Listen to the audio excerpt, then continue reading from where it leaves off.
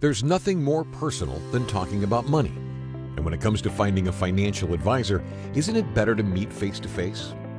With the technology available to advisors today, working together in person may no longer be necessary. If you're considering whether working with an advisor in your area is really necessary, ask yourself these 3 questions first. Am I comfortable using technology? Your advisor will likely want to connect through video conferencing, screen sharing, or online portals. If you're uncomfortable building a technology-heavy relationship, working in person may be better for you. Next, ask yourself, what services do I need? If you'd prefer to remain fairly hands-off or you have a demanding work schedule, working together virtually may be more preferred than meeting in person. Finally, ask, do I need an advisor with certain expertise?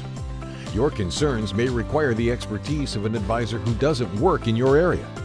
Perhaps you're a medical professional with student loan debt, or you're interested in socially responsible investing.